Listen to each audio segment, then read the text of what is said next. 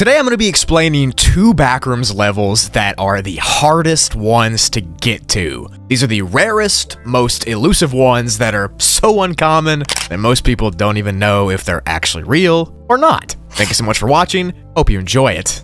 Let's get into the video, shall we?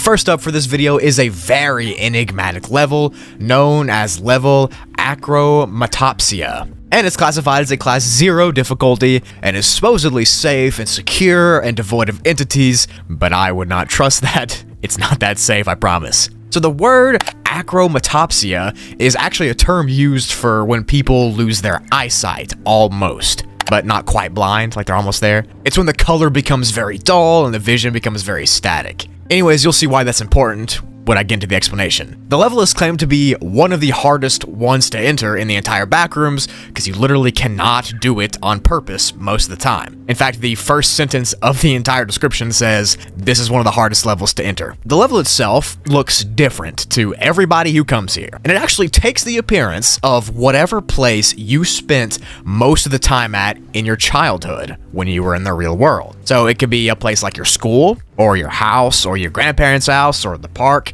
or whatever it is. Whatever building or physical location it is, wherever you spent the most time, is what the level will take the appearance of. It can also transform and shift to other locations that you stayed at often as well. Depending on how long you're stuck here, you might get to see a ton of different shifts. A common thing to see inside of this level is what seems to be people or entities of some kind, but they're not real at all. They're illusions that the level seems to project right in front of you, which is terrifying and cool at the same time. For instance, you could see your family or your friends or something like that. On your journey through your old house or your school, there'll probably be a strange set of whispered voices coming from around you while you're walking around, and they talk to you about your life. This effect could obviously be terrifying if you're not expecting it, but for the most part, it's pretty harmless. There are also some reports of this level changing your visual perception of everything. Like your eyesight will turn black and white, and your vision will get all static and blurry, and you'll feel like you're kinda in a coma.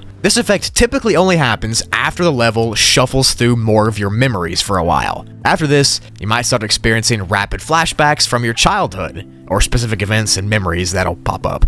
These flashbacks can show you all of your favorite memories and the people that are in those memories and the moments from when you were a child. Again, this is a weird effect, but it's not necessarily dangerous. There actually is an outside area to the level as well, but you can't get to it. It's kind of like there's a barrier just blocking it. You can only stare at it from inside windows. Even though it's thought that the level isn't that big, just a few thousand feet, it's actually virtually infinite since it can change the way it looks to be like any place from anyone's memory. It could be a giant school, a house, a playground. It can be whatever you spend a lot of time at. Now, when the level actually does these shifts from scenery to scenery, from memory to memory, and so on, your surroundings will get blurrier and more glitchy every time. It's almost like if you keep rendering a video over and over again at a lower resolution, that's what the level will start to look like, and eventually the levels will get so blurry that you just can't see anything except pixels, and you do not want to stay here long enough to see that happen, because it's very detrimental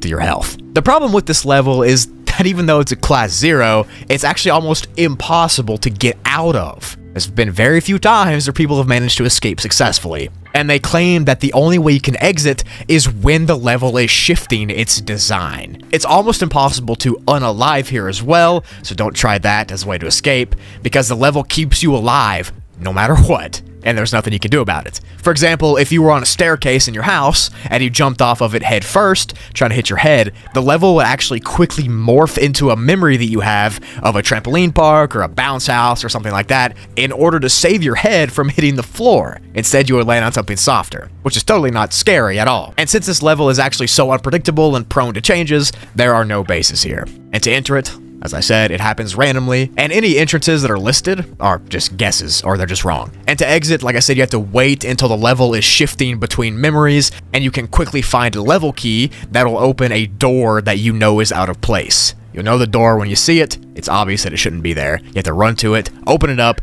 and you can get out. It is pretty rare for this to happen. You just have to wait. So yeah, this one was very weird, also pretty cool. I do not think it should be a class 0, and it definitely should be more of a 3 or 4, just my opinion. Yeah, on to the next one.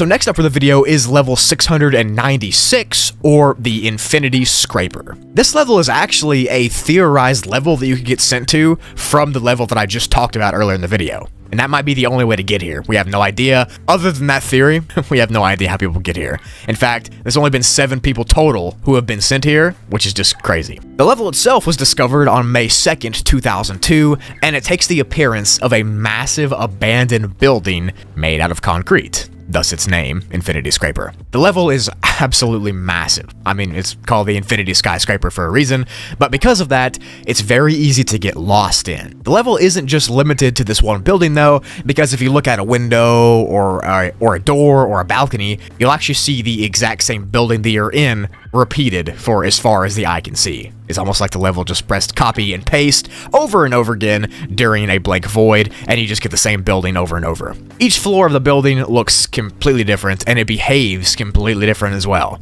And the weirdest part of the level is probably the first couple floors you'll spawn in. For example, floor B1 looks like the regular old level 1, and floor B2 looks like level 2, which is pretty strange, of course. And it's thought that each floored level just resembles its counterpart from the actual first few levels. But once you get past the unnamed levels, it can get completely random. Now that's all pretty weird, of course, but what's even weirder is that physically the floors are confined to the buildings that can still be infinite though. And the leading theory on how that's possible is that it's non-Euclidean, so it just makes the illusion that it's infinite even though it's inside of a building. Who knows though. So when you get sent here, somehow, if you're lucky enough to be one of the 7 people who has, you'll start at the very bottom of the building and you'll go further up to explore it. However, be warned, because the further up you go, the more volatile and unstable the level seems to get, and the air will get more glitchy, and stuff will start to look all distorted, and everything like that, which is a pretty similar effect to the first level in this video. I wonder if they're connected somehow with that. It's also almost impossible to go up or down in stories in order, because the only way to get up to the levels or down to the levels is through an elevator that is unmarked and you can't control it. It just opens up wherever it wants to, I guess. So as I said at the start, only 7 people have ever been sent to this level to explore it, and they accidentally got here, as I've been saying. Most of them initially escaped very quickly, but one, a parent wanderer, got stuck and did not escape, and has been there for over 3 years. In fact, they just recently lost all contact with this wanderer, and the leading theory is that the wanderer went too deep into the buildings, into the glitchy areas, and got stuck.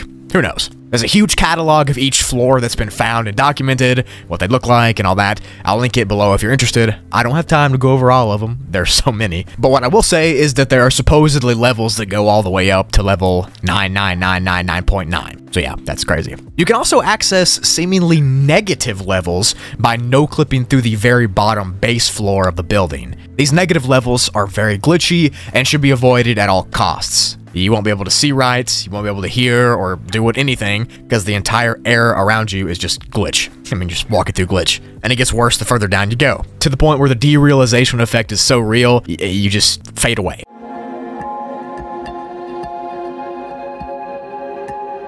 Anyways, to enter this level, like I said, you have to be sent randomly. And to exit, it's said if you somehow unalive, that you can get sent back to level 0, or you could just get lucky and no clip out. We really don't know. It's all a toss-up.